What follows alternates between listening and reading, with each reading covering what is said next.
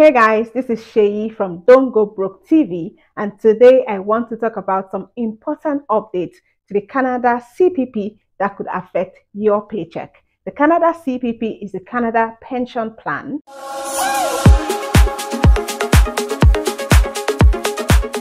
The Canada Pension Plan is a monthly taxable benefit that replaces your income when you retire. So we already know that every year the CPP makes little changes here and there to the Canada Pension Plan. However, the recent changes are making changes to contribution based on your income level. So let me give you a snapshot of what the changes are. If you make less than $66,000, then nothing is going to change for you. You will continue to pay the same amount as you did in 2023. However, if you earn $73,000 and above, you're going to pay an extra $300 in your CPP contributions. Now, before I go ahead, I want to clarify that the CPP is a contribution that you make from your paycheck every month. The monies are not going to the government or any place. The monies are being saved for your retirement. So you contribute and your employer contributes, and that money is paid to you monthly when you retire. So it replaces your income that you would normally have gotten if you were working. You will now be getting this CPP as a Canadian resident. However, there are eligibility requirements, but that's not what this video is about. I might do another video talking about the eligibility requirements. But for this video, I just want to quickly talk about some of the changes that are coming in 2024. Now, some of the reasons why these changes are happening, why your CPP contributions are getting higher or getting more, is because you guessed it, inflation. Cost of living is increasing, inflation is increasing. That means that cost of living for when you are going to retire is likely going to increase as well. Don't forget that $1 today might not be $1 tomorrow. So for you to be able to get $1 for $1 in the future when you retire, you need to contribute more to get more. Hope you understand.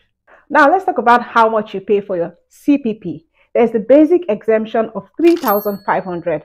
And what this means is that you don't pay any CPP on the first $3,500 that you earn as your income, and that is not changing in 2024. Anything above $3,500 of your income, you contribute 5.95% of that to your CPP, up to a limit, and that is not changing in 2024. The maximum that you could contribute to your CPP in 2023 is $3,754.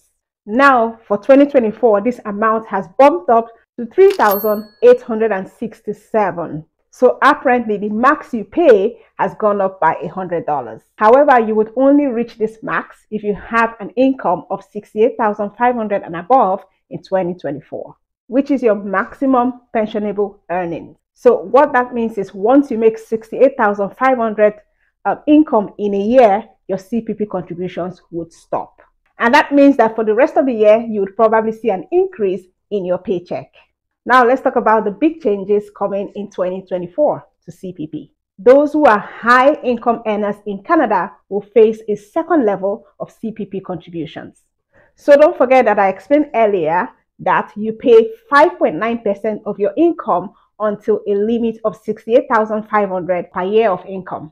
Now there's a second level for any income above $68,500. You get to pay 4% of your income until you get to the second level of $73,200.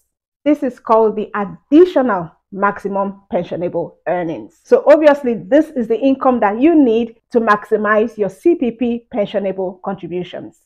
So for the second level contribution, you pay 4% of the difference between $68,500 and $73,200, which is $4,700. So 4% of that $4,700 is an additional $188 that you will contribute for CPP. And this is on top of the $100 we already talked about earlier. So for 2023, the max CPP contribution was $3,754. And for 2024, the max CPP contribution is $4,055. So if your income is above $73,000, you will pay an extra $300 in CPP contributions. So now let's look at some examples to make it clearer to us, right? So we'll start with the first example of a yearly income of $60,000. Now remember that the basic exemption is $3,500. So you only start to contribute your CPP after you've earned $3,500. So if you earn $60,000, you're only going to pay CPP for $56,500 after taking away the $3,500 exemption amount. So the CPP contribution for this amount to be 5.95% in 2023 and in 2024. So that will be a total of 3,361 contribution in CPP, and it's going to be the same in 2024 as it is in 2023. So there's absolutely no change. So if you earn $60,000, you're going to pay the same CPP that you pay in 2023 in 2024. No change. Now, what about those who earn higher? So let's look at an income of $90,000, which is higher than the maximum pensionable earnings for 2023, which is $66,600 and $68,500 for 2024. So these are the amounts that we're going to use in the calculations and not the salary of $90,000. Now we're also going to be taking away the maximum exemption of $3,500 and would have to pay CPP on $63,100 in 2023 and $65,000 in 2024. Now for these earnings, there is a first level of the 5.95%, which is going to be a contribution of $3,754 in 2023 and $3,867 in 2024. This is the max amount of CPP contributions in the level 1 or tier 1. Now let's move on to level 2 or tier 2. And this is new for 2024. Tier 2 has an income ceiling of $73,200, and we're only going to be concentrating on the difference between the ceiling for tier 1 and tier 2, or level 1 and level 2, which we have talked about earlier. If you remember, the difference is $4,700. And on this amount, you will pay the new CPP rate of 4%, and that will give you an amount of $188. So when you add the $3,754 that we got earlier to the $188 that we just calculated now, that will give a total of $4,055. That's the maximum that anyone can pay into CPP in 2024. So again, for high incomes above $73,000, you would pay an extra $300 in CPP in the new year. Remember, I said earlier that for CPP, you make a contribution and your employer makes a contribution.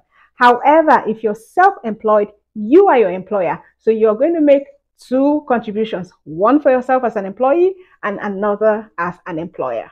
So the maximum CPP contributions for employees in 2024 is $4,055, but for self-employed people, it is double that amount, which is $8,110 for self-employed people. As I round up this important update, don't forget that I'll also come back with more explanation and more examples to help you understand it better. Don't forget to check out the rest of the videos on this channel, and please subscribe. This is a new channel and we seriously are looking for your support. So if you can subscribe, like this video and share it, you will be helping this channel, and I will truly appreciate it. Thank you for watching, guys, and I'll talk to you in the next one soon. Bye for now.